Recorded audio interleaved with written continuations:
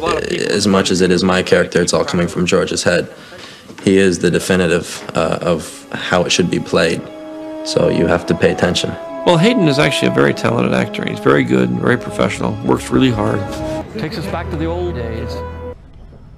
Feels a little pretty. That's what I mean. It looks a little... It needs to be loosened up a little bit, kind of. Yeah. We can't let it be cute. It's got to look rugged. Always got to look rugged.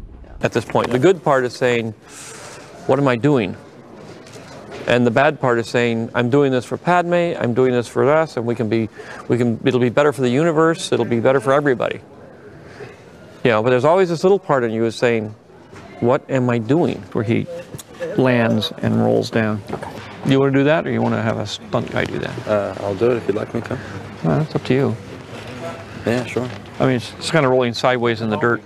Well, if you think you'll see my face and it's worth having me do it, then probably. I'm happy to do it, yeah. You know that, did you? I didn't know that. How did it feel to wear the Darth Vader costume for the first time? And were the shorts tight, or were they okay? Tell me. This is a question I don't know. Does Darth Vader wear briefs, or does he wear shorts? You'd like to know, wouldn't you? Yes, I would. He actually goes commando. 1,600 grunts and groans. Or why don't we just stand here and you can slap me silly and then you can just fit it in where you need to. Ooh, George,